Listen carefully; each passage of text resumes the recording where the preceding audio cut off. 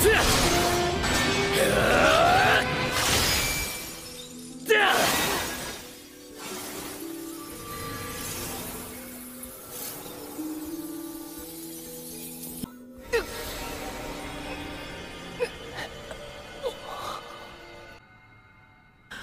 everyone, get ready to dive into the world of gaming with PST, the narrative gamer, where we explore the list and game lore and deliver the feeling of gameplay right at you.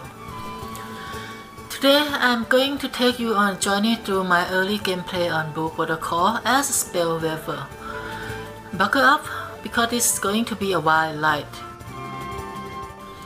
So I start off by creating my character. I choose to try out younger looking character this time, and I customize my character to have a distinctive experience. The character creation process is incredible detail in anime style, except it might lack a bit of hairstyle due to potentially add as gacha related feature later. Once I was happy with my character, I jumped into the game and was immediately blown away by the graphic. I know I have tried many AAA games before, but anime style like this is still something. The game music is so top notch with epic orchestra theme that really set the mood. My character starts off as a bright light body that after some mysterious incident, we just turn into human form. I have woken up just to see Feste getting chased by some random enemy, which she told us that she would store the time, so that we can run away from danger. But I end up beating all that monster. I get hospitality from Feste. She learned how powerful I could be. We end up teaming up and joining Adventure Guild. The story is pretty much resembled to those reincarnation anime, so if any of you ever wish to be part of one, this is your chance. As for the story detail, I will be explaining more in a separate video later. The Spellweaver class is all about dealing massive damage with elemental spells, and I quickly got the hang of casting normal attack spell and fire spell to take down my enemies. I also learned how to manage my mana, which require you to charge your mana using action button. You can move while you're charging mana, so this reduces your flexibility in compared to archer class. You got new spell unlocked for every new level you gain, and you have 4 skill slots to customize them. Each of the skills could convert into alpha and beta variants in later game too. Note too, for any of the YouTuber or streamer who mentioned that Spellweaver is the strong class or strongest class, please bear in mind that they are either casually play or not really test this game enough. Despite Spellweaver has the benefit of attack from range, making them gain advantage in the situation when you want to steal, kill, or kite enemy quickly for your solo quest against other players in the MMO.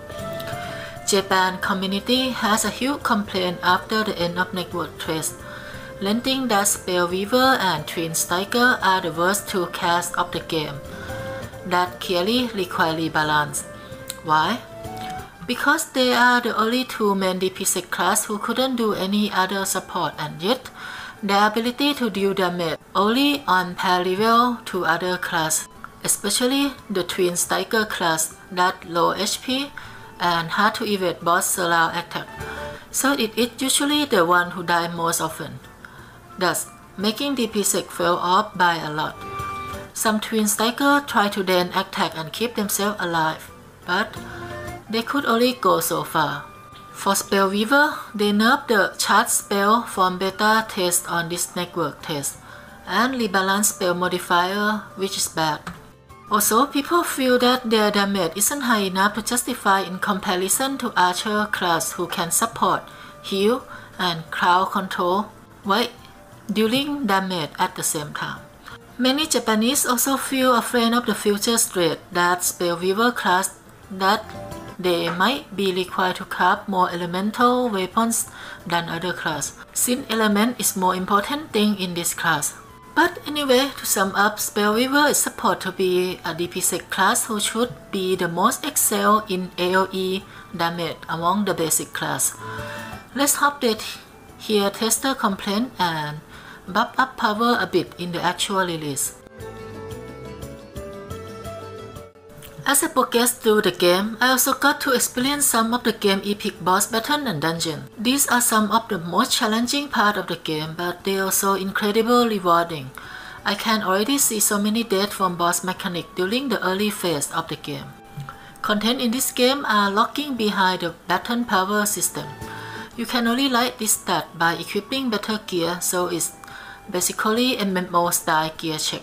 You do not gain battle power from leveling up, so you will have to upgrade your gear and leveling at the same time.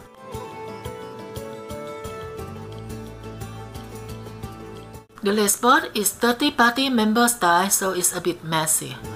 I give the similar verb to Korean MMO style where you get separate reward for dealing most damage or taking more damage.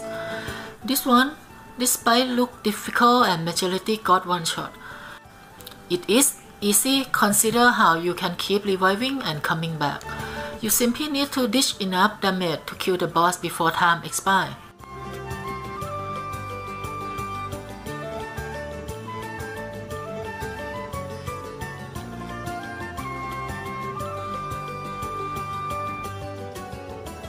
Monster in this game does not drop gear, so you will have to farm materials to craft them from receipt board, which actually record all the necessary quests for you to obtain those materials. Overall, my few days playing Blue Protocol as a spell weaver was an incredible experience. The graphics, gameplay, and story are as good as I was hoping for. I'm definitely looking forward to continue my journey in Blue Protocol when it comes out. So that is my experience playing Blue Protocol as a spell weaver. Thanks for joining me on this adventure.